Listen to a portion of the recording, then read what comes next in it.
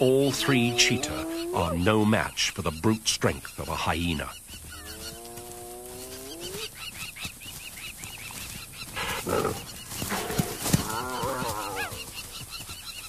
They cannot afford the slightest injury. A mere broken toe would throw off their fine-tuning and affect hunting success. So the family grudgingly backs down.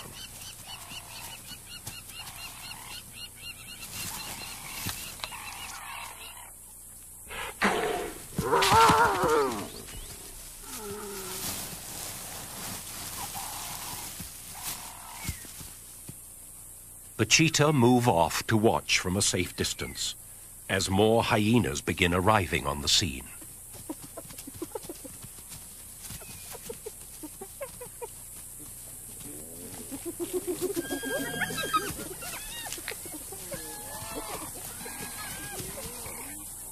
It's better to hunt again than to risk a brawl with nature's most ruthless gang members.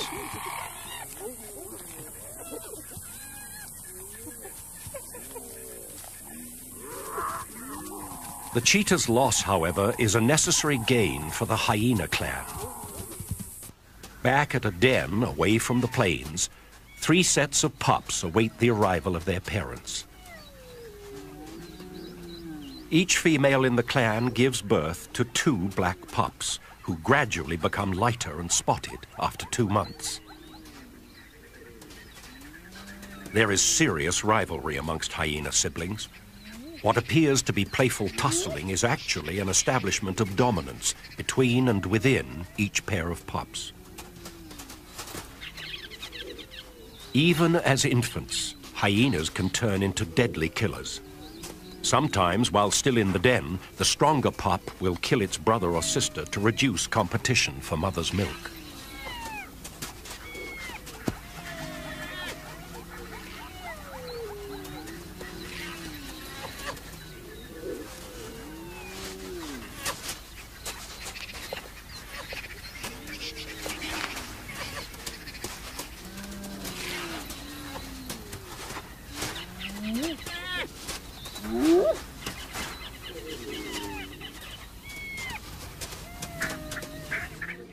The dry season is now moving into its 3rd month, and things are getting tougher for the impala and many other species of the plains. Waterholes and rivers are drying up rapidly.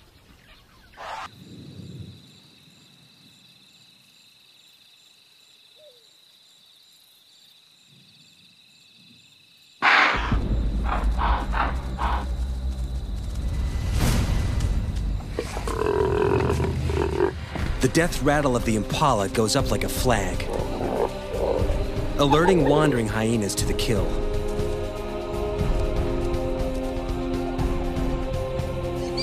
They'll stop at nothing for a free meal.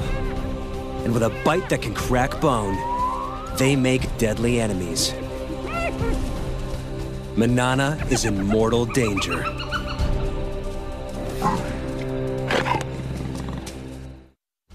Seconds after Manana makes the kill, spotted hyenas surround her. Alone and outnumbered, she can't afford to fight.